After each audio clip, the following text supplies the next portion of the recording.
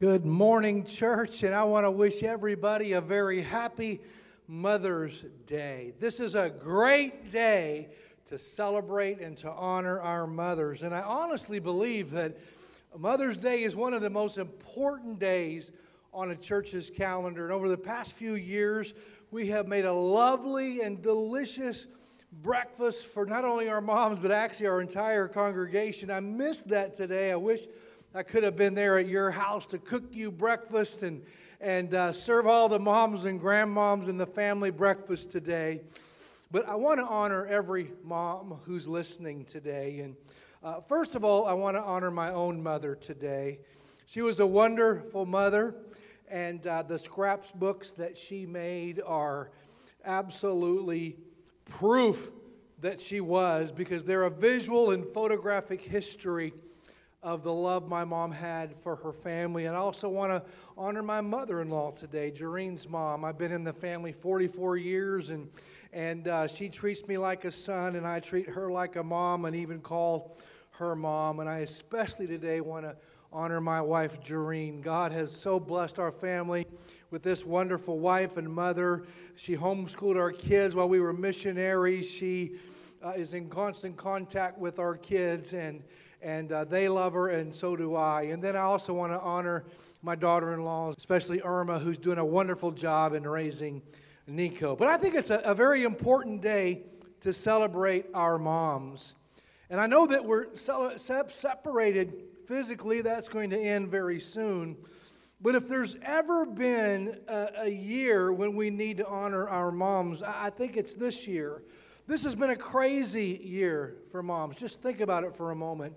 This year, mothers have taken on the role of homeschool teacher, or at least tutor during this coronavirus pandemic. And then there are parents who can't take their kids out on the regular outings and events, and so they've kind of been stuck at home. It's been parenting 24/7. And this year there's a lot of grandmothers that are missing grandchildren because the grandkids can't come over to see them because, for fear that, they might someone might be infected with this virus. And there's probably some grandmothers today in nursing homes who feel a little bit abandoned because their family can't come and see them. And so this year, the moms have had a lot of extra put on them. Travel has kind of slowed down to a near halt. But I tell you, I'm grateful today for modern devices such as Skype and FaceTime and cell phones and Zooms, and even, how about those old school landlines that we can call our parents and mothers on and honor them. But of all years where moms need to be honored, I believe that this is one of them. And I also know that for some, Mother's Day can be kind of painful. I know that I lost my own mother just about 4 years ago now, and it's still painful to think of that, and we miss her, and we miss her dearly. And there's other moms who maybe didn't have children, other ladies who didn't have children, or everything just isn't right with your children and you, or whatever the situation that you find yourself in today. I want to tell every mother and every woman, listen, God loves you. You are loved by us. You are loved by the Lord today. But moms are important because as children, we learn from our parents, and no one has more impact than mothers, because usually they're in such close proximity with the children. And so we learn how to react to things. We learn how to behave primarily through observing our parents and our guardians. And sometimes the degree of honor that we express toward our parents as we get older is based on some of those experiences. And so if our parents were attentive and loving and encouraging, we kind of feel like, hey, they really deserve honor. But if we have the idea, and hey, it may be the absolute truth that your parents were unattentive, or maybe they were disengaged, preoccupied, or too permissive, or too strict, or maybe they even had addictions and a lot of problems, or divorce separated you, or something happened, and today you feel like on Mother's Day that your parents don't deserve honor. I want you to take a moment this morning and kind of rethink that. Because according to Isaiah chapter 55 and verse number 8, this is what God says. He says, my thoughts are not your thoughts, nor are your ways my ways, says the Lord. And what I have discovered is that God's main desire for us as believers is that we would grow to be successful individuals that would also have an excellent character. And one part of that excellent character that God wants is how we treat our parents. And this matters so much to God that He gives us a specific commandment, and it's the only commandment. Well, it's one of those commandments that has a promise with it. It doesn't say honor your mother if they deserve it. Honor your parents if they deserve it. It tells us simply to honor them. I want to read to you today out of the book of Ephesians, chapter 6, verses 1 and 2. The scripture says this. It says, children, obey your parents in the Lord, for this is right. Honor your father and mother, which is the first commandment with promise, that it may be well with you, and you may live long on the earth. So honoring your father and mother comes with the promise. And that promise is twofold. God says that it may be well with you. I honestly believe that there's a peace that comes when you learn how to live and honor your parents. And I believe that God blesses people who honor their parents. It's not really a promise of a problem-free life. No such promise is ever given. But it is a promise that things will, for the most part, be well with you. And then, secondly, God goes on to say, I will actually extend your life. He says, honor your mother and father that you may live long on the earth. Wow. Someone said kind of in a joking way one time, why, of course they're going to live a long time on the earth, because if I'd have said certain things to my mom or acted a certain way, she would have killed me, right? Of course, you know, they said that jokingly, but seriously today, God promises a longer life if you honor your father and your mother. And beyond that, by obeying God and honoring our parents, we really can achieve a level of moral value that can inspire the world. And by the way, Mother's Day has become a really huge day. Did you know that more phone calls are made on Mother's Day than any other day of the year? These holiday chats with mom often cause phone traffic to spike as much as 37%. And Mother's Day is a holiday people spend money on, okay? Second in the calendar only to that big holiday of Christmas. And so obviously people love their mothers. And so this morning I want to give you today really quickly 8 different ways to honor your mother. This is powerful stuff. So I want you to get a pen or a pencil and paper and write this down today. 8 ways to honor your mother. First of all, number 1, love her unconditionally. The way to honor your mother is to love her unconditionally. Love her when she's young. Love her when she's old. Love her when she has so much to give and she keeps on giving and giving and giving to you. Love her when she's giving you the very best years of her life, when she lays her life down for you. And then love her when she has nothing left to give. You are commanded by the Word of God to love her unconditionally. And then some of the most giving individuals in the world, in the universe, are moms. Most mothers love their children unconditionally. Now, that doesn't mean that they won't correct them or challenge them, but most moms will lay down their lives for their kids. It doesn't matter what they do or don't do. Moms will love and unconditionally, and I believe that we need to return that love back. So whether she has nothing to give or whether she has a lot to give, listen, express your love to your mom. Tell her that you love her. And I tell you, I would give almost anything to have just 15 minutes with my mom again to tell her how much I love her. Moms are very, very special. One of her columns, Irma Bombeck, tells of God in the act of creating mothers. And by the way, this is not scripturally based. This is, I guess, a secular writer in her column, Irma Bombeck. This is what she wrote. She says that on the day God created mothers, He had already worked long overtime. And an angel said to him, "Lord, you sure are spending a lot of time on this one." And the Lord turned and said, "Have you read the specs on this model? She's supposed to be completely washable, but not plastic. She's got to have 180 moving parts. She's to have a kiss that will heal everything from a broken leg to a broken heart. She's able to function on just black coffee and leftovers. And she's supposed to have 6 pairs of hands." 6 pairs of hands, said the angel. That's impossible. It's not the 6 pairs of hands that bothered me, said the Lord. It's the 3 pairs of eyes. She's supposed to have 1 pair that sees through closed doors so that whenever she says, "What are you kids doing in there?" she already knows what they're doing in there. She has another pair in the back of her head to see all the things she's not supposed to see but must see. And then she has 1 pair right in the front that can look at a child that just goofed and communicate love and understanding without saying a word. "That's too much," said the angel. "You can't put that much in 1 model. Why don't you rest a while and resume your creating tomorrow?" "No, I can't," said the Lord. "I'm close to creating someone very much like myself. I've already come up with the model who can heal herself when she's sick, who can feed a family of 6 with 1 pound of hamburger, and who can persuade a 9-year-old to take a shower." The angel reached over and touched her cheek.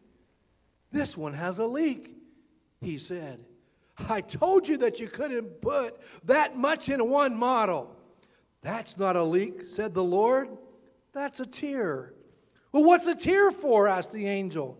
"Well, it's for joy, for sadness, for sorrow, for disappointment, for pride, because this model is going to love much." "You're a genius," said the angel. How many of you know that our moms have loved us unconditionally, and we've got to love them back? And not just by saying it, but by showing it. 1 John 3:18 says this, "My little children, let us not love in word or in tongue, but in deed and in truth." We've got to love her unconditionally. And then secondly, we've got to hug her affectionately. Now, there's a bumper sticker that you see in cars that says, "Have you hugged your kid today?" You know, I think we ought to make one and put it on teenagers' doors that say, "Have you hugged your mom today?" You know, it's amazing how we can take for granted the love our mothers have for us. We're to hug her affectionately because they need it. Now, we live in different times today than when I was coming up. And there were certain things that you did not say to your mother, or a certain way that you did not speak to her. And if you didn't say something right in those days, there were very grave consequences. You just didn't get up and tell your mother any old thing. And I can remember when I was just a teen in high school, I said something sarcastic to my mother, and she grabbed this dishcloth. And by the way, I don't know if you've ever known the smell of a dishcloth that's been sitting too long, and it's kind of sour and nasty smelling. And she cracked me across the face with it. Hey, I deserved it, okay? Now, I'm not recommending that you do this, okay? But I can tell you that it had a great effect on me. I remember the taste of that washcloth, okay?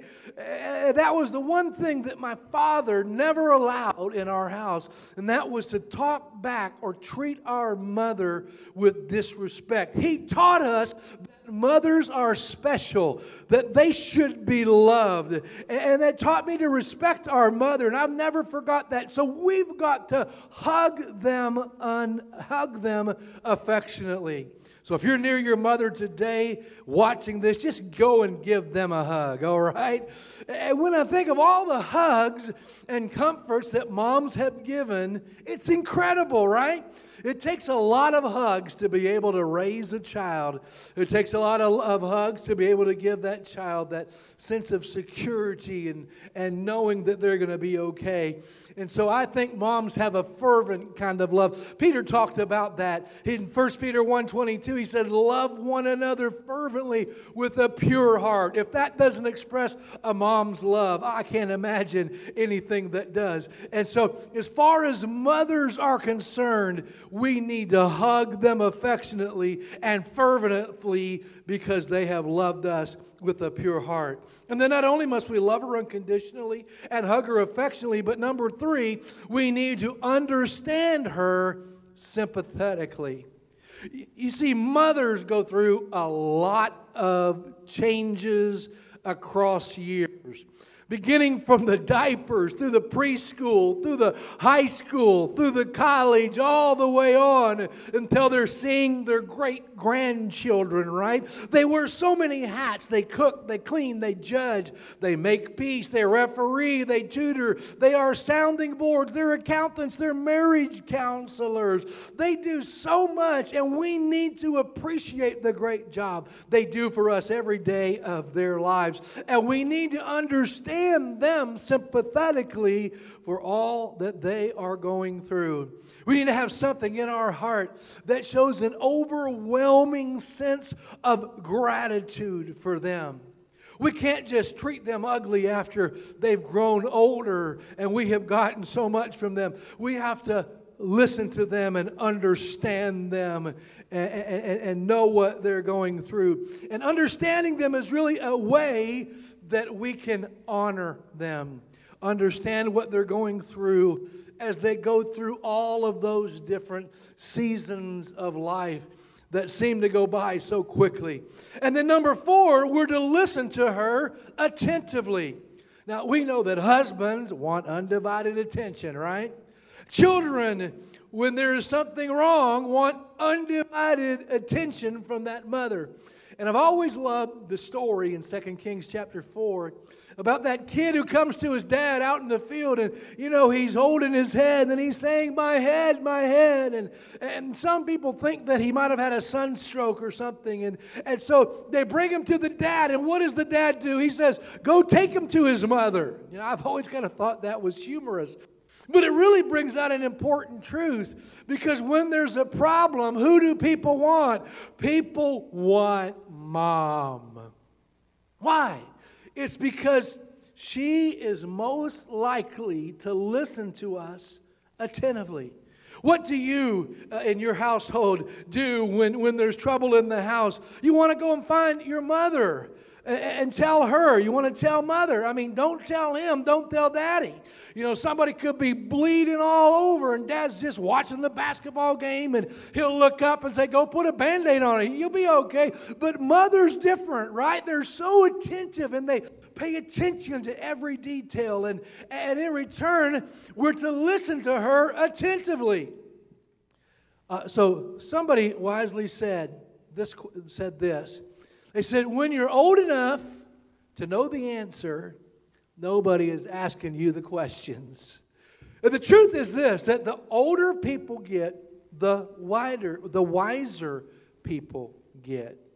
There's sometimes some little 20-somethings that have, one little baby and that they parent and they don't honor their parent who's already raised 4 or 5. And, these 20-somethings, they just think they know everything and understand everything. And they may even think, man, I can't even take my little one over there, because I don't, I'm not sure he'll be safe over there.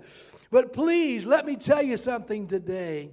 Listen to your mother. Listen to your father. They know what they're talking about. And if you really want some wisdom, talk to grandma, okay? You'll be surprised what she knows. And here's the point today. Even if you don't always agree with them, make them feel valuable by listening to them, because what they have to say is important. And they listen to you all of your life, from the time that you were a baby until now. They listen to your greatest challenges and your greatest problems. And so now it's time for you to listen to them attentively. And then number 5, Help her cheerfully. My mother, just about every time I would go and visit her up where she lived up in Waco, she would have a little project for me.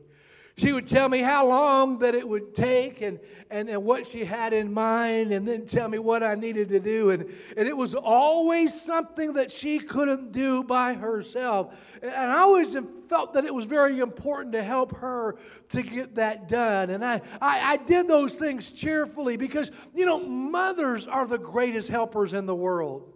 They do things that you can't even pay people to do. I mean, they pick up things out of the bathroom floor that no one else would even come near. And they clean up some of the messes that smell, well, anyway. You moms know what I'm talking about, right? But don't make your mom feel like she's a burden or that you're doing them some big favor by helping them out when she asks a favor of you. Help her cheerfully. How many of you know that you can tell if somebody wants to be around you, right? You can tell if someone wants to help you out or not. And so we need to help them cheerfully. Don't act like you're doing them a big favor because you're giving them some money or like it's a big deal when you get up and help with the dishes at mom's house. It's not a big deal. It's what ought to be done.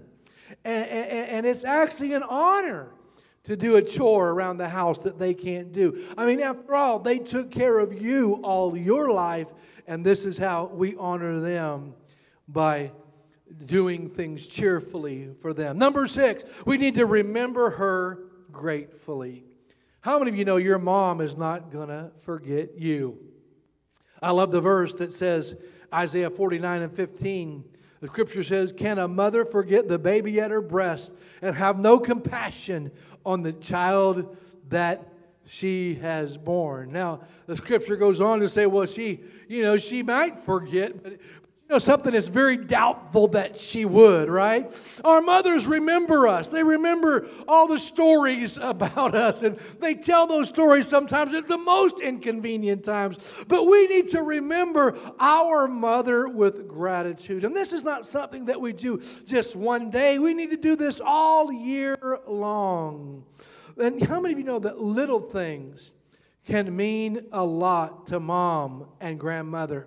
A call that says, hey, what are you doing? What's happening? How are you feeling? Do you have everything you need? Or a calling in to say, hey, we're going to go shopping. Do you want to go shopping with us? We have a ball game. Do you want to go? Or the kids have a choir concert on Tuesday, and we want you to come, and we'll go out to eat afterwards. Just remember her with a grateful heart for all that she has done. Just a simple call that says, I'm thinking of you and I remember you and you're important in my life. You're important enough for me to reach out to, and you've given so much to me and I appreciate you. You see, every mom in the world wants to feel appreciated. I mean, she gave you the very best years of her life, and the way that you remember her is by gratefully remembering her and giving her those gestures of remembrance.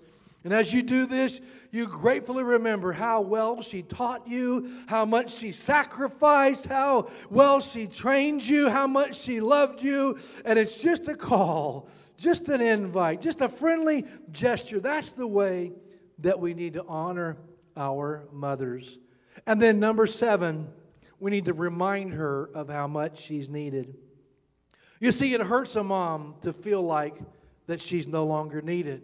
There's nothing more difficult for a mom as she gets into those golden years, and maybe her husband has passed away and now she's alone.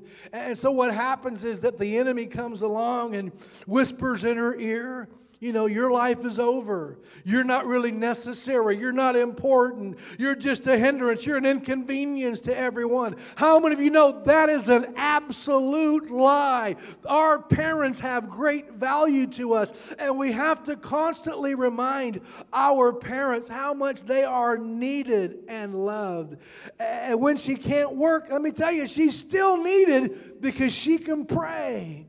And it thrills her when you call to ask her for the recipe. And we know it's probably not going to taste, like when she made it, right? Because, she didn't really have a recipe. She's just tossing stuff in there and tasting it and adding a little here and a little there. But let me tell you, it is incredible how important that is to her, that you thought enough of her that you would go ahead and call her on the phone and ask her. And the older they get, the more we need to show them and tell them how much we love them. What mothers need the most is to be honored and loved. And so remind her of how much she is needed. And then lastly, number 8, we need to be thankful for her prayers. Of all the things my mother's done for me, and it's a long, long list, I'm most thankful for the prayers of my mother. She prayed for me. Jorene's mother prays for us, and that's a beautiful thing. I know that my wife, Jorene, sometimes in the night gets up and she's praying for our own children, and it's a very, very beautiful thing. And by the way, one of the greatest things that you can do to honor your mother on this Mother's Day is to give your life to the Lord Jesus Christ. And I can assure you, if your mother's a strong believer in the Lord, that is her number one prayer. It goes beyond, that prayer is more important than you having a great job, your marriage, your kids, your family, your car, your safety. The most important thing in a person's life is that they find Jesus Christ as their Savior. And there's power in a mom's prayer. I want to end this message by giving you a true story. It's such a powerful story. I'm going to take a little time on it to really tell it well. But it's a real story. It was documented that in 1829, there was a man by the name of Peter, okay? And he has the strangest survival story ever told. So our story begins on an October morning when a schooner by the name of Mermaid set sail from Sydney, Australia for Collier Bay.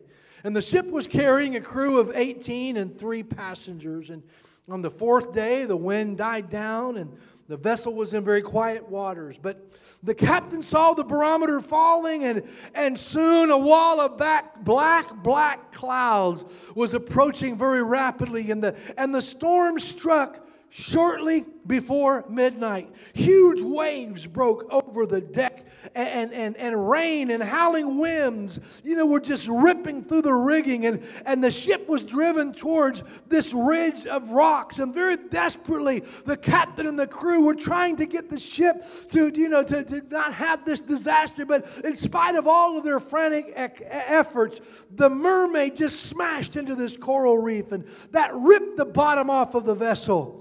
"Abandon ship," the captain shouted above the screams of the wind, and the seamen and the passengers dropped over the side, and they started swimming towards a large rock about 200 feet away.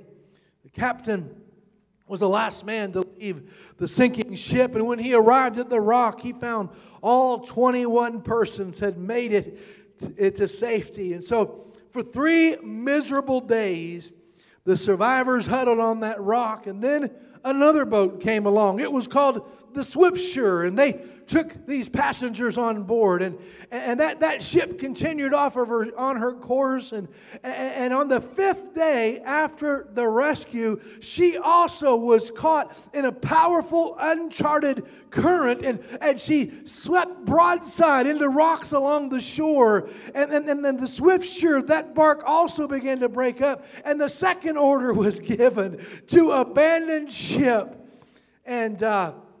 but amazingly, everyone was saved. And then later that day, another ship called the Governor Ready with the crew of 32 appeared. And they took on the maroon crews of these other 2 vessels and all the passenger. And of course, man, things were getting a little bit crowded by then. And so they sailed away trying to do their best to do what was right.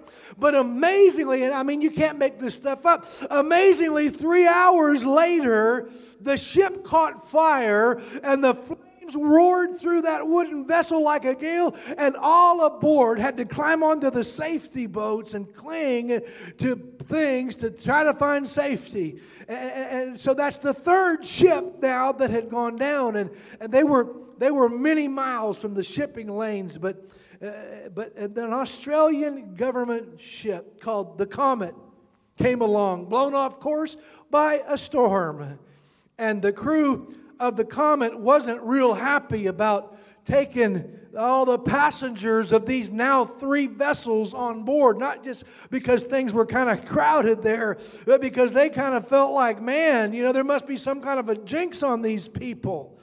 And they kind of expected trouble, and guess what? You're not going to believe this, but it came 5 days later in the form of a violent storm that snapped off the Comet's mast and ripped away her sails and carried away her rudder. And when she began sinking, the crew took the only lifeboat, left all the rest clinging to the wreckage, and the 4th ship went down.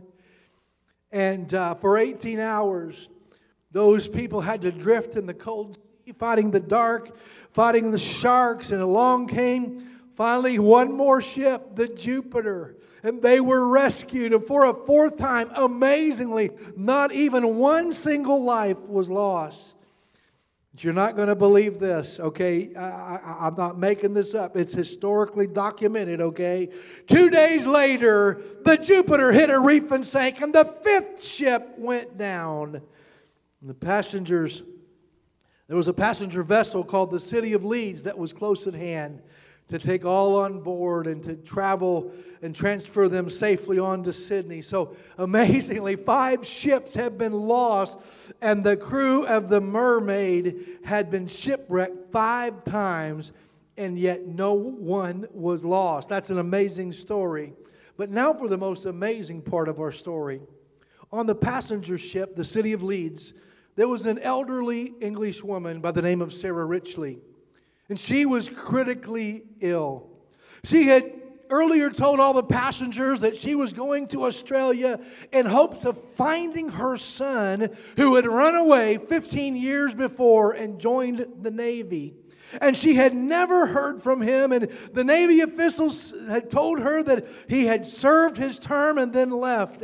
And she was so sick, she was delirious from this high fever, and she constantly called out the name of her son. And in between that, you could at times hear her pleading with God, asking God that He would grant her to be able to see her son just one more time. And so it looked like that, the time of her passing was drawing close. And so the doctor decided to ease her dying moments by finding someone to pretend that he was her son.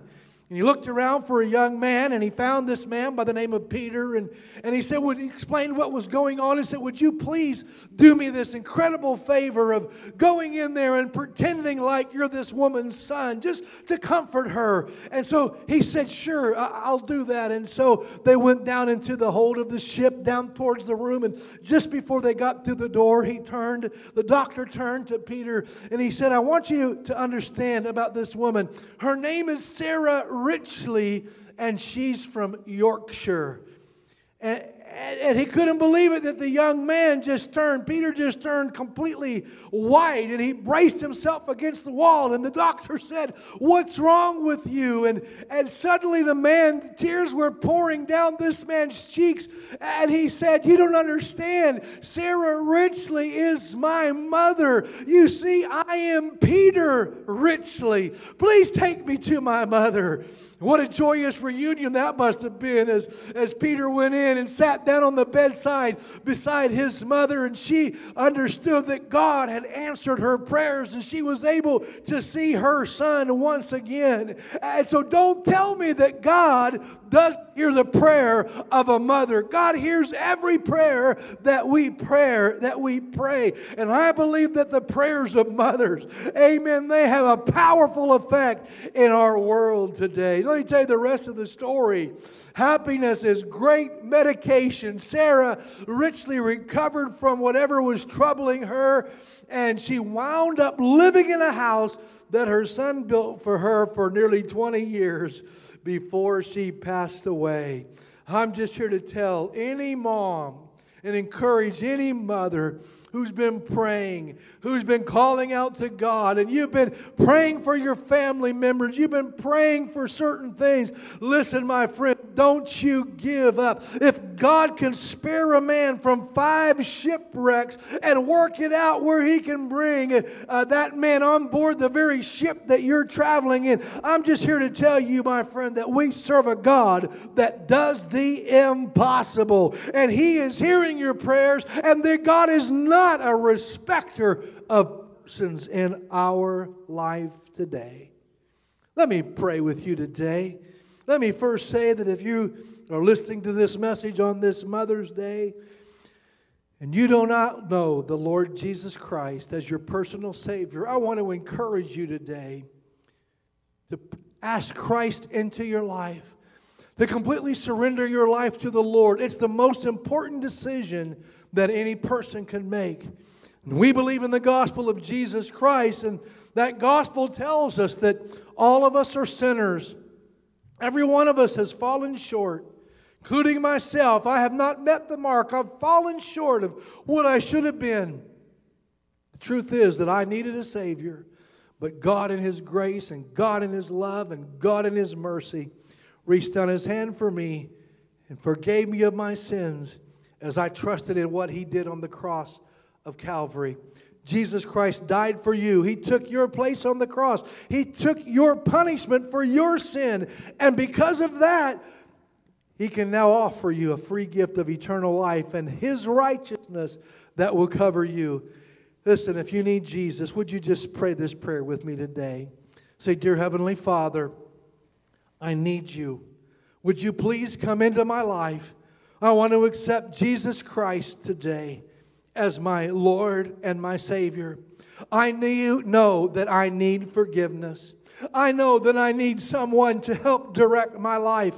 I've went astray. I've went off path. I've failed. And today I think of the prayers of my mother. I think of the prayers of my grandmother. And so today I want to commit my life back to Jesus Christ. I want to trust in Him. And so, Lord, I ask that you would forgive me of my sins. Write my name in the Lamb's Book of Life. Make me completely yours today by the shed blood of Jesus. With my mouth I confess that Jesus Christ is the Lord. And in my heart I believe that He was raised from the dead on that glorious Easter Sunday. And so, Lord, today I believe and trust in you. In Jesus' name, amen. And I want to pray for every mom today. Heavenly Father, I pray for all of our moms today, those wonderful, loving, kind, good, giving moms of Fountain of Life. And I pray your blessing upon them today. I pray that this day they would feel loved. I pray that this day they would feel appreciated. I pray that this day that you would give them love and concern and care for them. And I pray that you would wrap your mighty arms around them today. God, and embrace them to your own heart today because you love them all. In Jesus' precious name I pray. Amen and amen. Listen, we want to thank you for listening today. Amen. We'll be back very soon. In 2 weeks, we'll be back here at Fountain of Life.